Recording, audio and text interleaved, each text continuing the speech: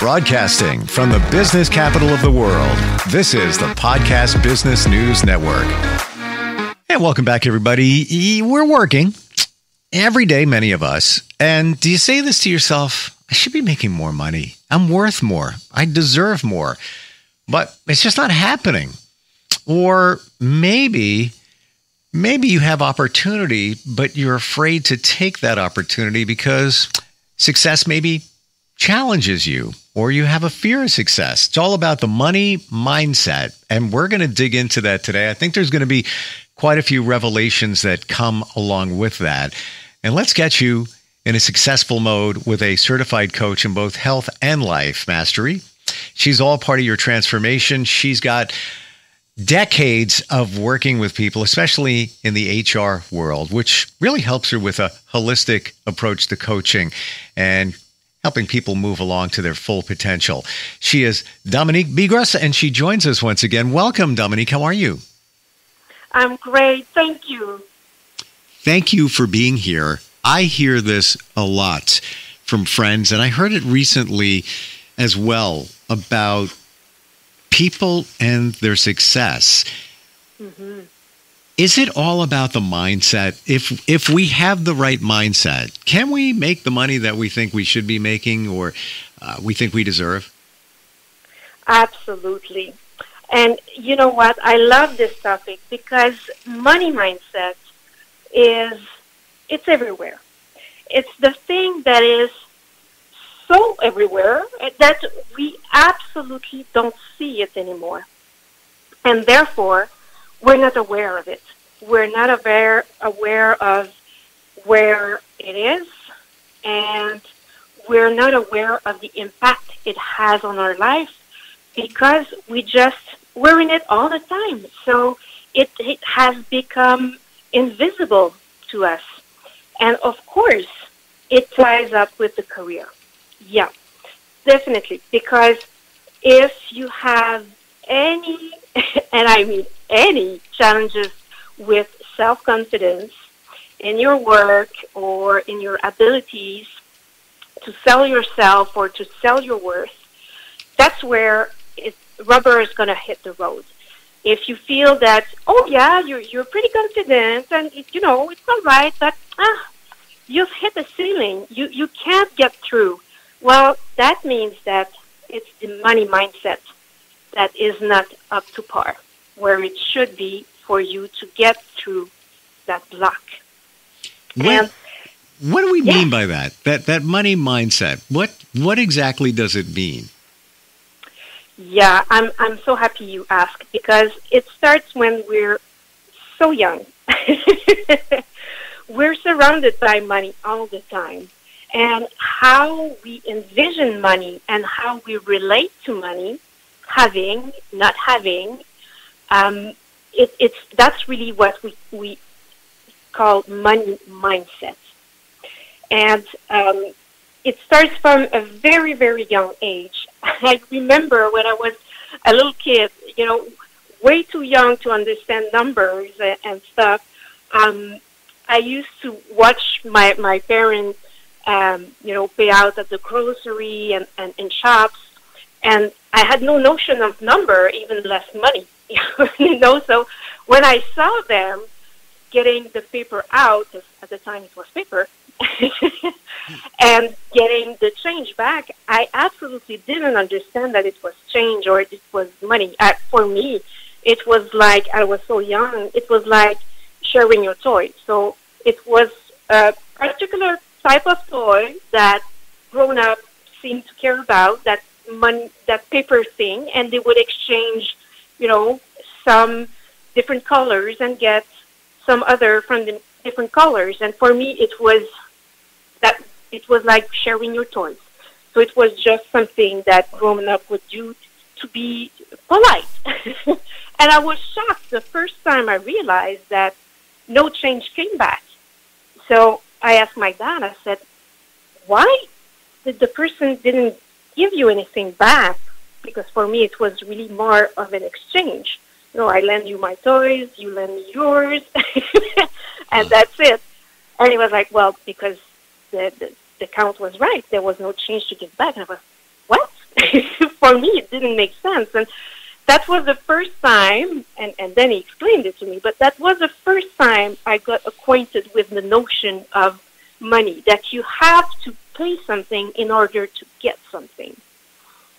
And from now on, then, it builds up and it becomes in our environment. But just to say that it's something that is there at an age that we're so young, we don't understand the world. So when we grow up, we pick up all those views about what does it mean to have money? What does it mean not to have money? Each time your parent will say, because you want a candy or a toy or something, oh, we don't have money for that. That's totally okay, because you don't want to buy anything and everything.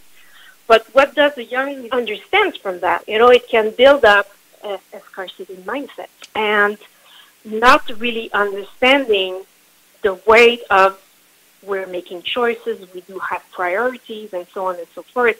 It can go to the simple expression of, okay, money is hard to come by, or when your parents will say, money doesn't grow in trees. That's other things that as kids we register and we say, okay, money doesn't grow on tree, you have to work hard, it's difficult to get, and so on and so forth.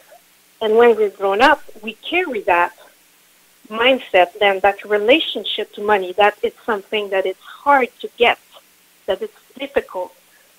So you have to be even more worthy of it, because otherwise, why would you have it? And that's where it can become difficult then to say, you know what, I'm worth it.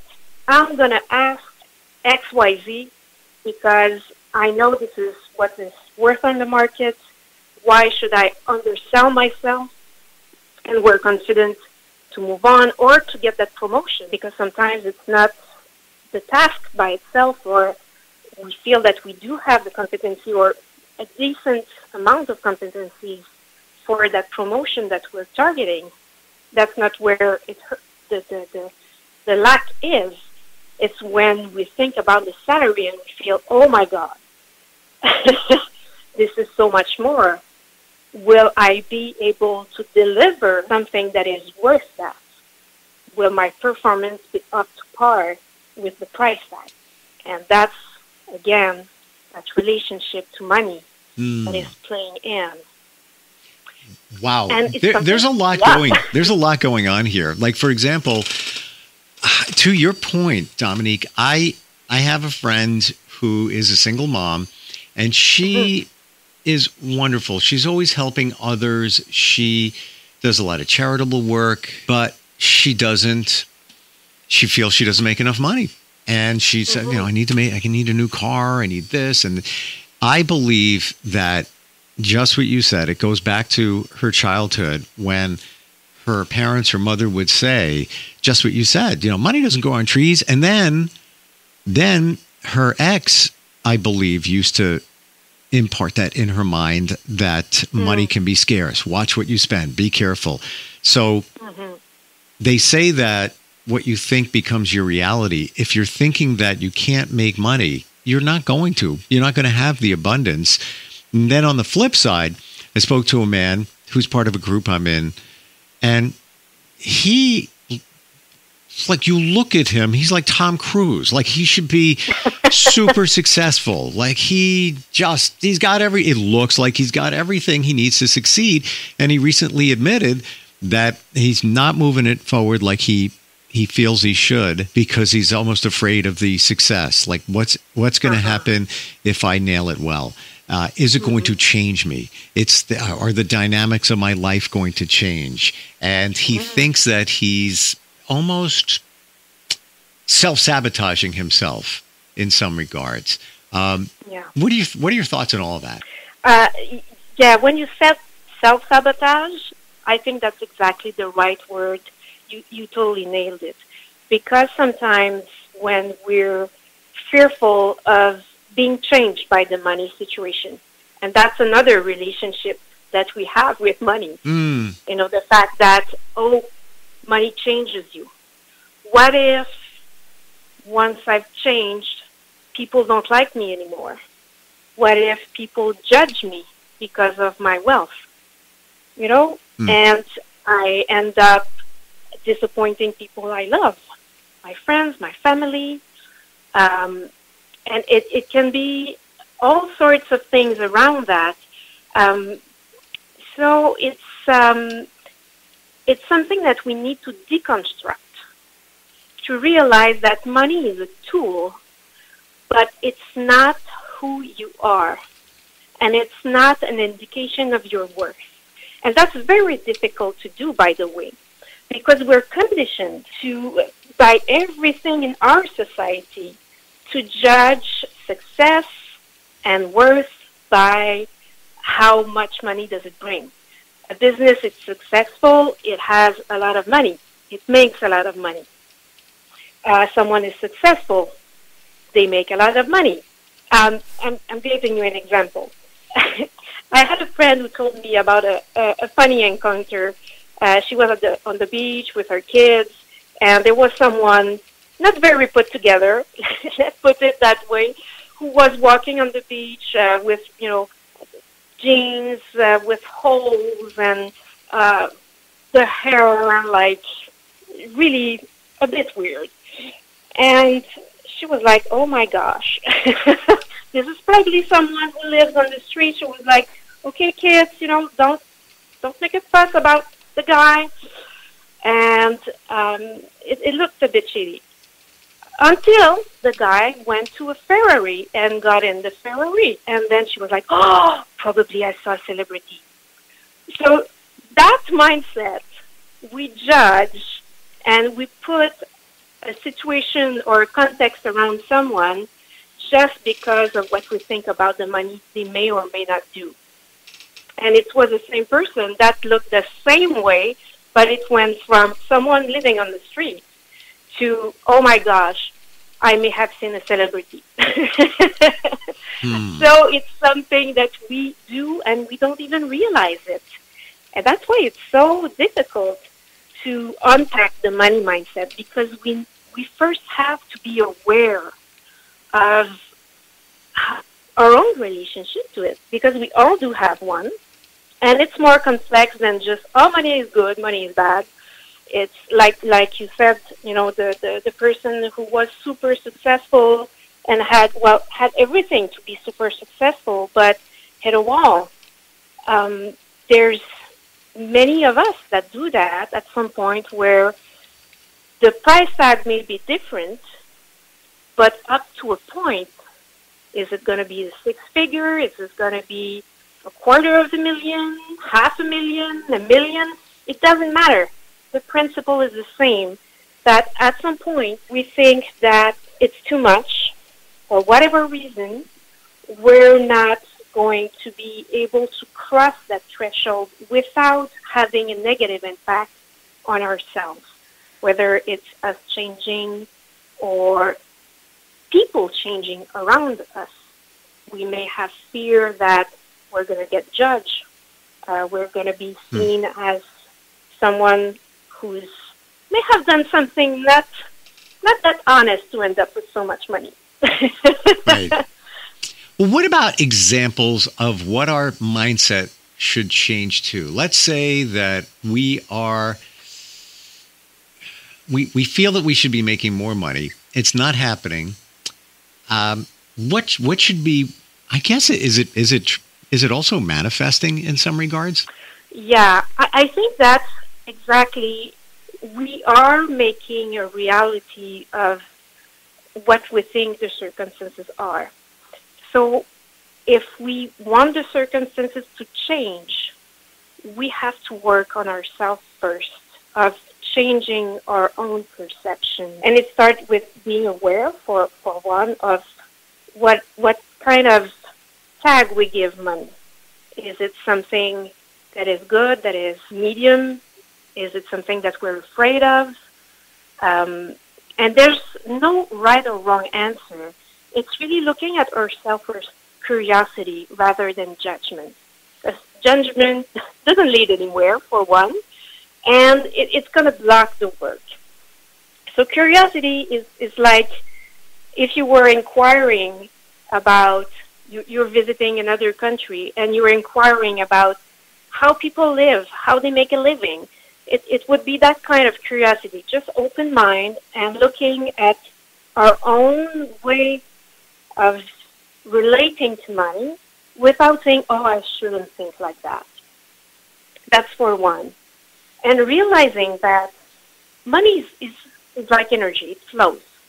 It flows to us, and it flows from us.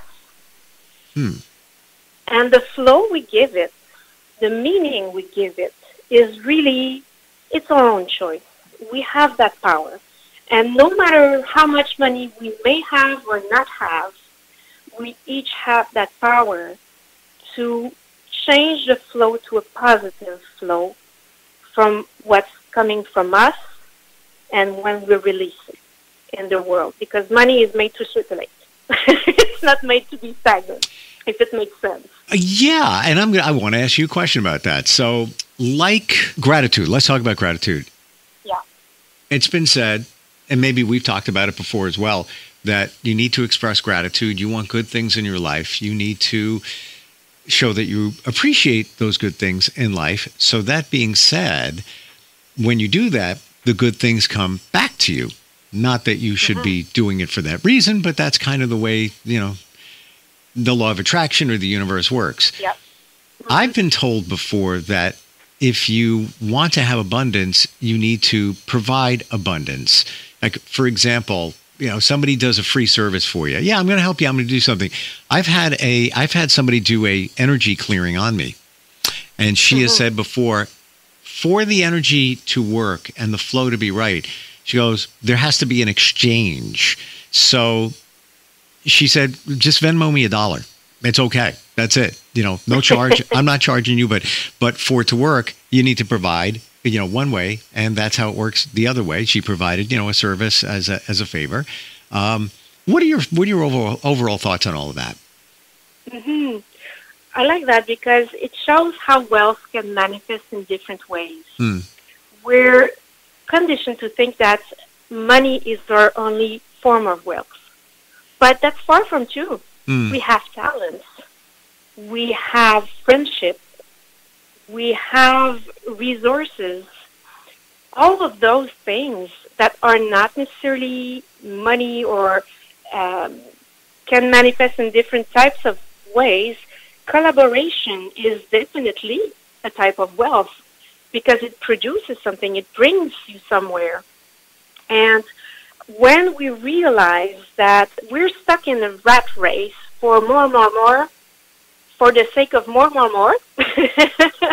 but not necessarily knowing what to do with the more, or just getting crushed under the weight of more, when you realize that we live in a world of sufficiency, nature will give you what you need, no more, no less.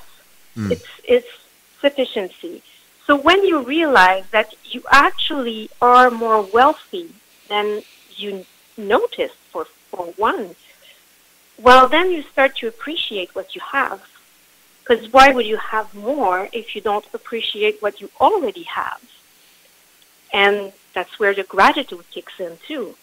Because then you realize what you have in terms of the home, what's in it, the people who live in it, who surrounds you, your community. And it started to have another sense of purpose. I often say to people who are worried about not having enough or that I used to live out of a suitcase. When I was at Cirque touring, all of my possessions fitted in a suitcase. I'm not saying that everybody should do that. And certainly right now, if you were to take away my car, I swear to God, I'm going to curl on the floor in a ball and cry my life. Don't take away my car. But just saying that we don't need that much. We want a lot, but we don't need that much. And therefore, when you realize that your real needs are easily met, or more easily than we thought, then it frees us it frees us because the fear is of missing out, not being enough. Because when you fear of not having enough, oftentimes you fear not being enough. It just goes hand with one with the other. When you tackle one, you're going to work on the other automatically. So when you realize that your needs are more frugal, more simple than you thought, it frees you to appreciate all of the extra in a new way. And it helps you also to take a step back and look, okay, I'm in a rat race for XYZ. Does that bring me pleasure? Is it fulfilling? That's the first question that we should ask ourselves. If it's just, I'm running after another car, a deeper pool, a bigger house, just for the sake of the bigger house and the newer car, it doesn't bring you any joy. So why doing it? Do something else with your money. So it's not necessarily, it's really the flow of money that I was talking about earlier.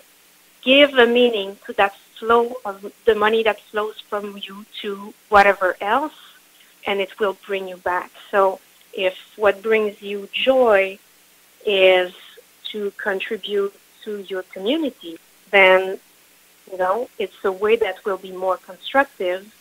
You're giving out, you will sure get back. You will get back in gratitude, in sense of accomplishment, of purpose, of fulfillment, and it goes on and on. And it's a virtuous circle that nourishes itself. And afterwards, after a while, realizing that you are not just evaluating yourself out of your money wealth, but really out of your overall holistic wealth in terms of your talents, your abilities, and what you can contribute in the world in any way possible. In time, it's not just money. It can be time. It can be other ways. But it's a contribution that you give out, and it enriches your life.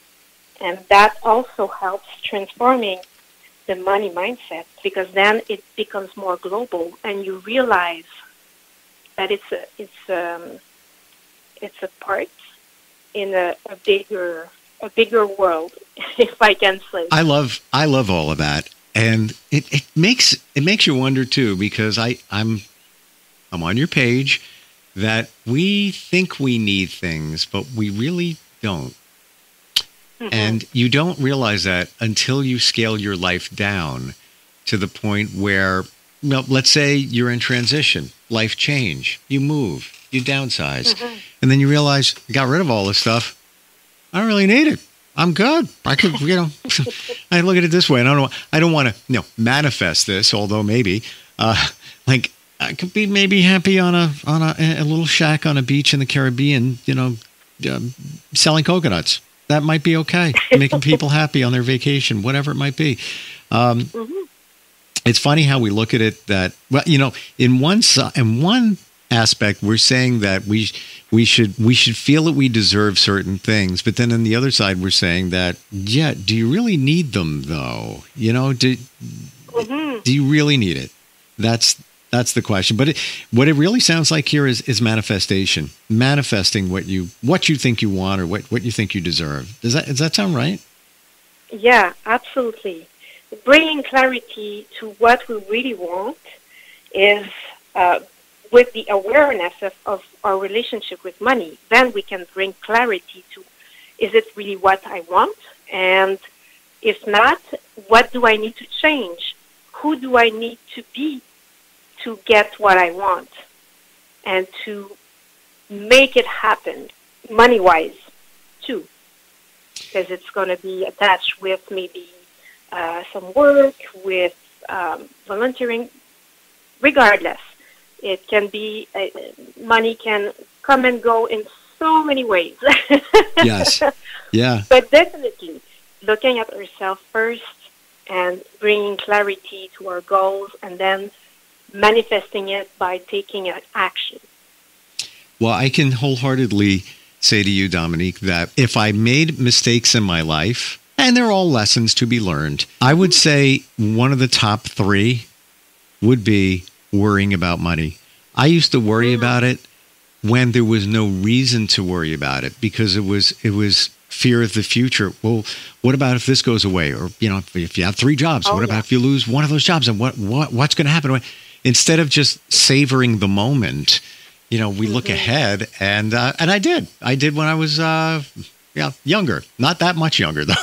And I will say it was a lesson to be learned. I'm not going to call it a mistake, but it was a lesson to be learned, that the universe will provide you what you need if you have the right mindset. How to get that mindset? Well, it's somebody like you that can help us along with that. How does somebody find you, Dominique?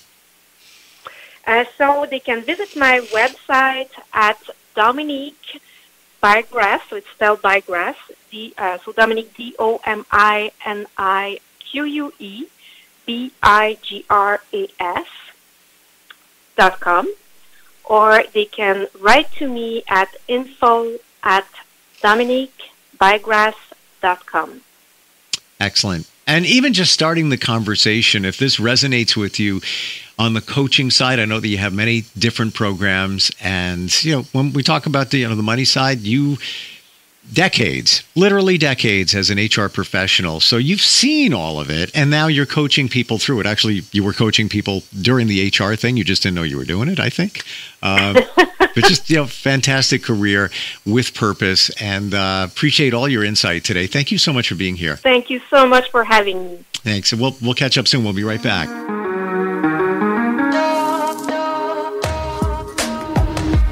Broadcasting from the business capital of the world, this is the Podcast Business News Network. Hey, Dad, how do airplanes fly? What's in this box? Can I touch this? Where does sand come from? Is this tree good for climbing? What happens if I mix these 2 things together? How are babies made?